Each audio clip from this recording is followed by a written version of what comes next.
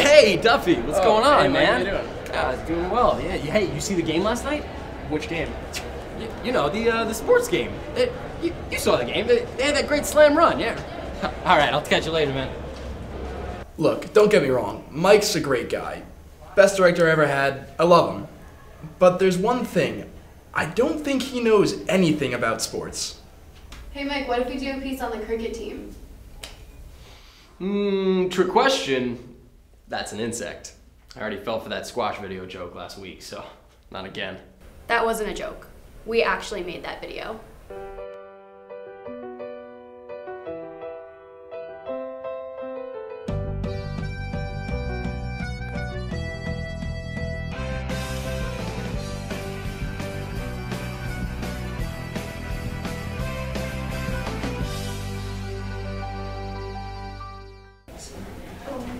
Hey, Joe.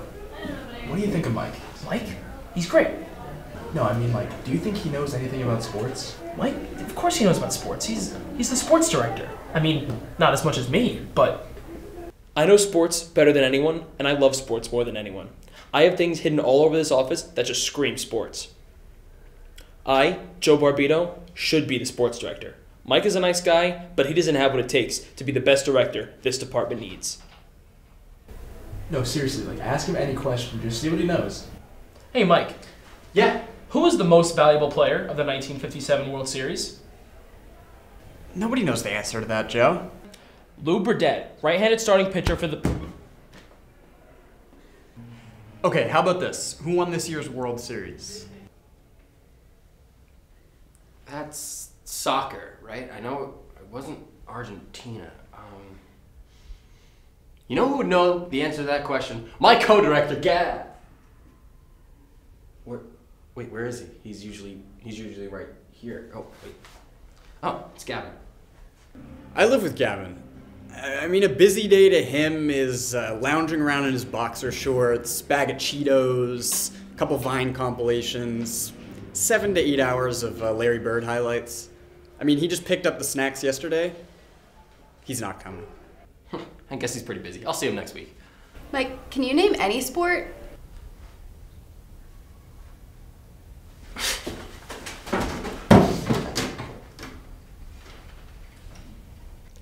Mike's not stupid, he's just like...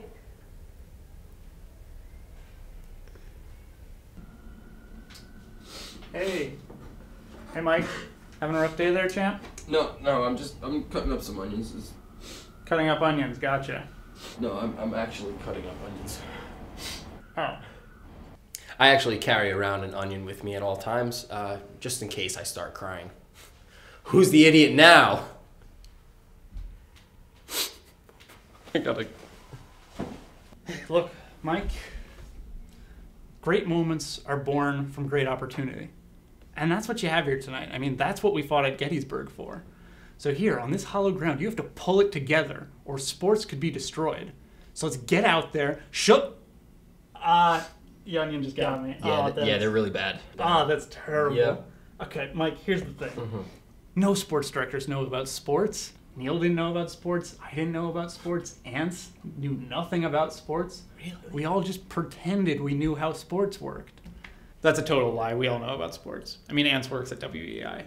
But here's the thing about Mike. He cries a lot. Like, too much. And the most important thing is really just to get him to stop crying.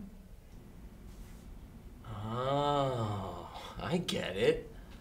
All right, thanks, Emil. I think I understand. Hey, bud. Hey, what's up? We were thinking, you want to play some office ball?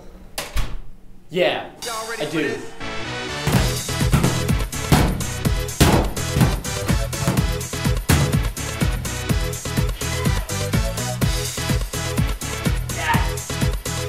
Mike may not know a lot about sports, but he knows a lot about office ball.